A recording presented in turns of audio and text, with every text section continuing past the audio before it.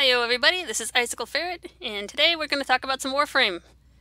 And as you can probably tell, I've got me an Octavia.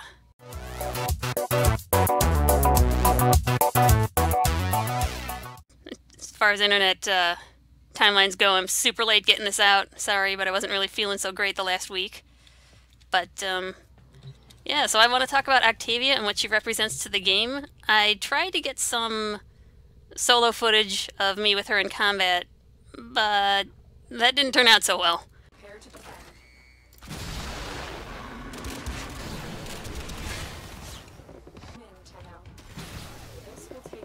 Let's just say I'm not the best with control frames, but that's okay, because I want to talk about more what Octavia represents in the game rather than her abilities. So, for those of you who don't know, Octavia is a sound-based Warframe, so all of her abilities are based off of sound. So mallet,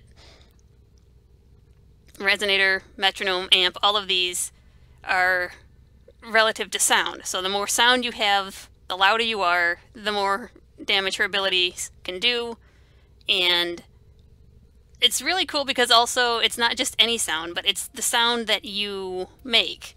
So if I go here to the Appearance tab, I go to the Mandicord, I can actually make my own sound, and then this appears in the game. And I don't even want to know from a technical standpoint how they pulled this off, because this just blows my mind, all of the programming that had to go into this. And this is a song of my own creation, by the way. I know it's terrible, and actual artists can probably do way better than this. But yeah, this just gives you complete, well, not complete creative freedom, but this gives you a ton of creative freedom. And it's actually the Mandicord itself that has me more excited than Octavia. Because what the Mandicord represents is additional breadth of gameplay. Now, you might not know what that means, so I'm just going to tell you that there are two similar game terms here. One is depth of gameplay, and one is breadth of gameplay. Now, Warframe already has some pretty good depth of gameplay. And what I mean by that is Warframe is a game about you going out and killing armies and armies and armies of enemies. And the depth of the gameplay that allows you to do that is pretty good. It's not, I mean, it's not the best I've ever seen, but look at this. We've got some 85 different primary weapons. You have 78 different secondary weapons, 115 melee weapons, plus all the sentinels, the companions, and the additional archwing stuff. And this is all of this stuff can be modded with all of your different mods. And I don't even know how many mods there are. There's got to be over 100 of them. Let's find out. So every single one of these mods is unique. So yeah, I've got 6,120 total mods, and 5,000 of them are duplicates. So yeah, so about 1,000, I think. Probably closer to 700 or so. 600? But still, 600 different mods, if I'm doing my math right. I'm probably doing my math wrong. I'm probably going to get some really, really angry people in the comments saying, your math is wrong. But that's okay. I was never really good at math, and I have no shame in admitting that. But yeah, so all of that is depth of gameplay, because it allows you to not only take a weapon, all of which are individuals, by the way, even the ones that are just variants of others. Like the Boar Prime here is a variant of the original Boar. And while they're similar, they do have their differences. They have a different combination of the impact, puncture, slash. They have a different fire rate. Every single weapon is unique and different. And that's just amazing in itself that they're able to do that over, what was it, 78 some odd weapons?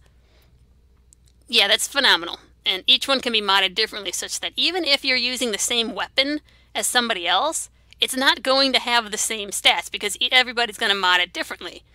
And that's just an incredible depth to your game that not a whole lot of games have. This is phenomenal depth. And then you've also got your different Warframes, your different companions, and all of this, like I said, is depth of gameplay. But the reason it's depth and not breadth of gameplay is because it's all centered around killing your enemies. It's all centered around being a one-man or one-woman walking army. And what breadth of gameplay you get more in more like your RPGs, where, yeah, there's the main storyline, but there's also chocobo racing, there's also farming, there's also collecting every single thing in the bestiary. That's breadth of gameplay. And a game like, Final Fantasy, a game like Fallout, Skyrim, those games really thrive on having breadth of content over depth of content. Now, they have depth of content, too. I've played Fallout 4, and the modding system for the weapons there is insane. That's all I can say on that one. That's been pretty deep. It's really simple user interface, but just the level of complexity and the detail that you can get into that's breadth of content.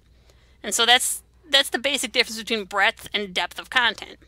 And what makes Octavia so revolutionary in Warframe is not really her abilities. I mean, she's a control frame, so she's along the lines of Nyx or maybe even Hydroid, and she plays very similarly. And, well, in my hands, she dies very similarly, but that's just because I'm not very good at control frames.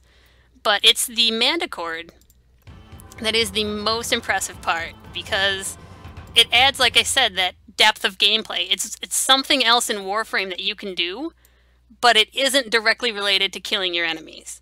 So you can come in here and you can create your own little songs, get creative, and there have been nights, like this entire song, I call this Pebbles in the Sand. Every day I come on here and I tweak it and I play with it a little bit, just because I can. And, some nights it's like 2 in the morning and I'm super tired and I don't really want to engage my brain cells too much, so I'll just come on here and I'll listen to this and I'll feel the beat and I'll think, well, it might be cool if I made this little tweak or if I made this little change to it.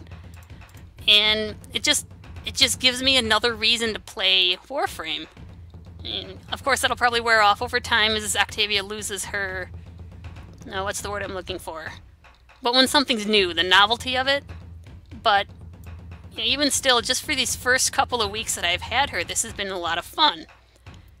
And like I said, it's added breadth of gameplay, and that is something that Warframe desperately needs. It's just... I don't want to save my change here, so...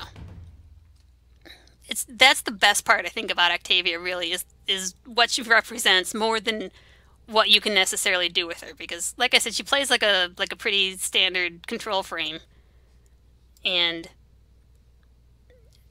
I'm not even good with control frames, so you're not really going to see much combat footage of me with her, because I'll pull her out to play with her when she's, when I can, but I'm just not really good with control frames. My best control frame is Hydroid, and that's mostly because I did it out of a challenge, rather than because I'm actually good with him. I just wanted a challenge for myself, so I'm like, I'm going to make Hydroid endgame viable. Still don't think I've done that yet, but I'm trying. But anyway, back to Octavia.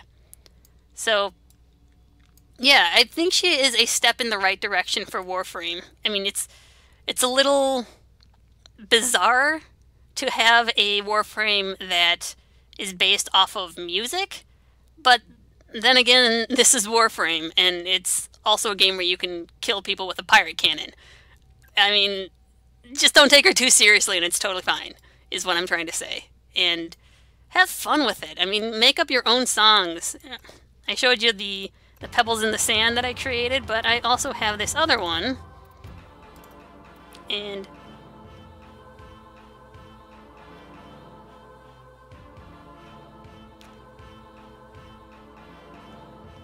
I wonder how many people actually get that reference.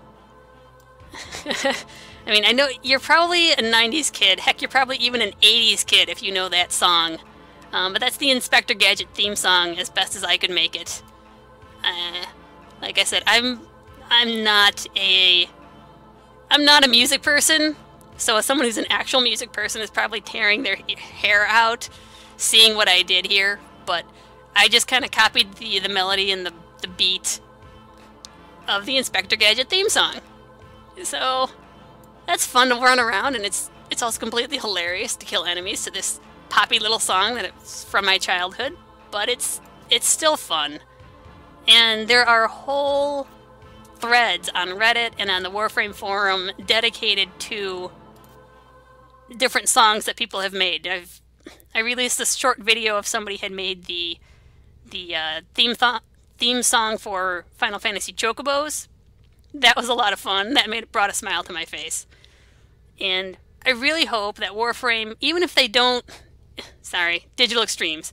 I really hope that Digital Extremes, even if they don't release them more as Warframes, I hope they continue to add these sort of ancillary things to their games. Like, one of the things that I really want to see is some sort of gardening or cultivation mechanic where you can grow the resources that you need. And we have these extractors, but they're not very interactive. You just kind of, you stick them down, you know, you claim them, well, look, I just got plastids. I don't need plastids. But anyway, you stick them down on a planet and you have a chance, a randomized chance of getting something from this list of items on the right here. And yeah, that helps you get materials, which helps you build stuff, which ultimately helps you kill more enemies. But it's not very interactive, so I really would like to see some sort of gardening mechanic to, you know, you can grow the materials that you need. Maybe you care for them kind of like you care for your companion. Every day you just go to your pots and you water them a little bit, and then next thing you know you have alloy leaves to pluck or something along that line. Heck, it would even be nice if you could, instead of selling stuff, like right here I made the Twin Wraiths Vipers. I already have a Twin Wraiths Vipers. I don't want these anymore. My only option is to claim it and sell it for credits, but I don't need any credits. Maybe it would be cool if I had some sort of mechanism where I could take items that I no longer need and decompose them into, I don't know, plant fertilizer or something, and then feed them to my plant and then maybe get something that I actually want out of it. That would be a real cool kind of recycling mechanic. Hi, Shinobi. And it's stuff like that. Like, I can't even think of all the things that really creative people might be able to shove into this game. You know, music, I never imagined that they would put a music synthesizer in this game. I really look forward to seeing what else they can do. Like I said, gardening would be my #1 pick, but what if they allowed us to, what if they allowed us to make our own actual paintings with bullets? Like, we have, instead of having bullets, we have a paintball gun, we shoot it at our walls, you know, in our dojo or something. That would be fun. Then all of the clan could get in, we could shoot it all up, make little drawings, and then take a picture of us all standing in front of it. Stuff like that would just add breadth to the game, and it would really help foster the community, kind of like the Manticore did. But I think I'm rambling now. I sound like I'm rambling, don't I? Yeah, I'm even boring Shinobi. He's falling asleep over there. So, yeah. Thanks for listening. Thanks for watching my channel. Sorry this was such a short video, especially after I know I skipped my midweek video this week. But like I said, I wasn't feeling well. But I do thank you all for watching, and I will hope to see you next time.